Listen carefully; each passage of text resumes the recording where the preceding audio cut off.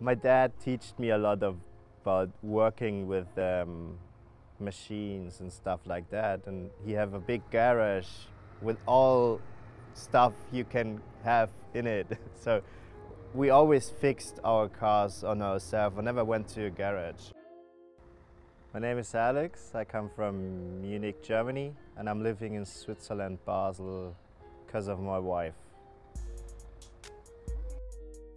I guess I'm the only shaper. I've never heard about another one. There's a small surf community. I mean, we are landlocked. That's pretty hard to get in touch. I mean, you cannot meet at the beach.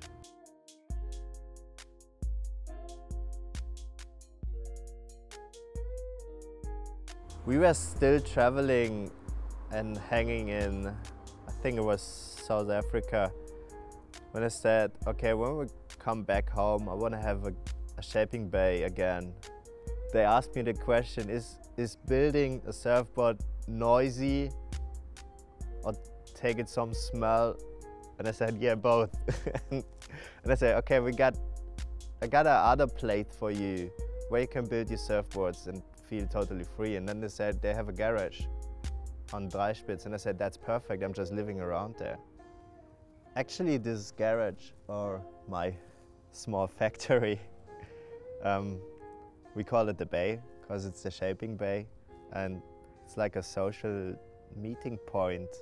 In summer we're sitting here and having beers or just chilling, and I'm working and they chilling, and sometimes we have barbecue, and even we could do a fondue.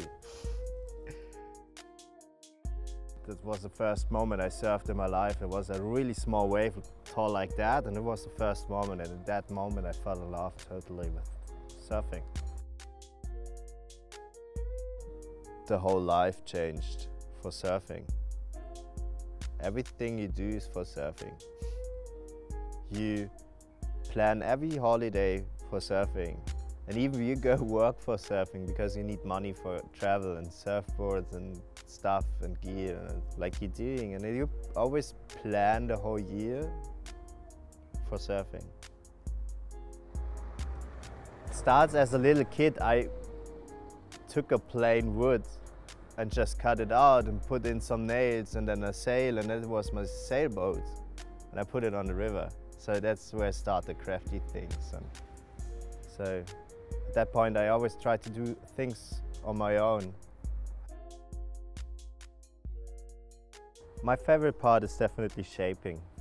Like, you take a scratch, you take a really not that beautiful blank, and you start building your match in your minds. It's like some kind of art. You're doing curves and they have to blend and have to be symmetrical, and that's what I love about the shaping.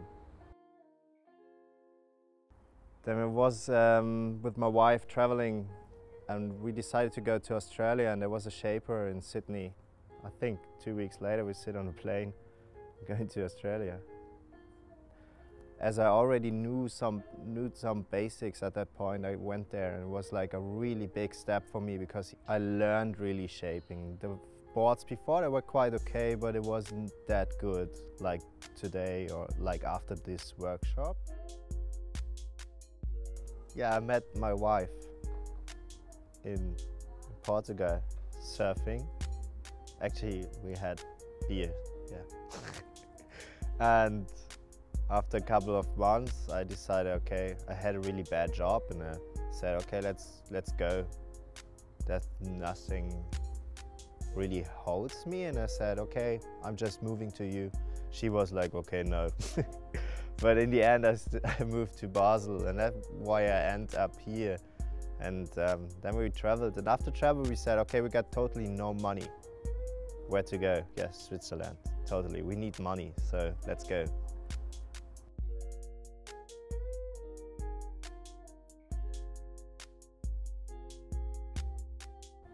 I mean, every shape of a surfboard is for a different kind of surfing.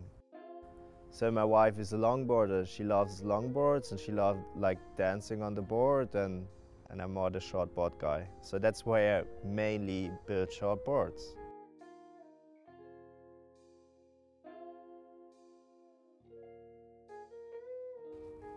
I really fell in love with Australia, but it's too far away from my family. And I mean, I spent so many time in Portugal. Definitely, that's where I want to get old.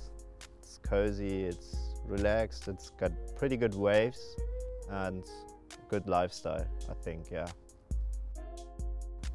Actually, I think it's not possible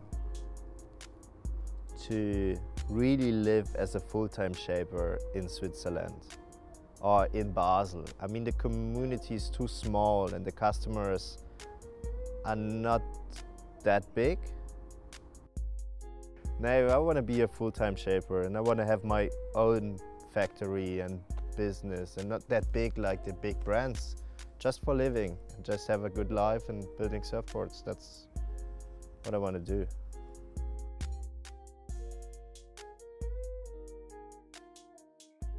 We also said we have to move to the ocean. We want to grow up our kids on the ocean. So I think we're planning the babies on the ocean, yeah. I think I wouldn't be that hard in love with surfing if there was just this one moment. Actually, the best moments, I think, in surfing are the biggest waves or best maneuvers.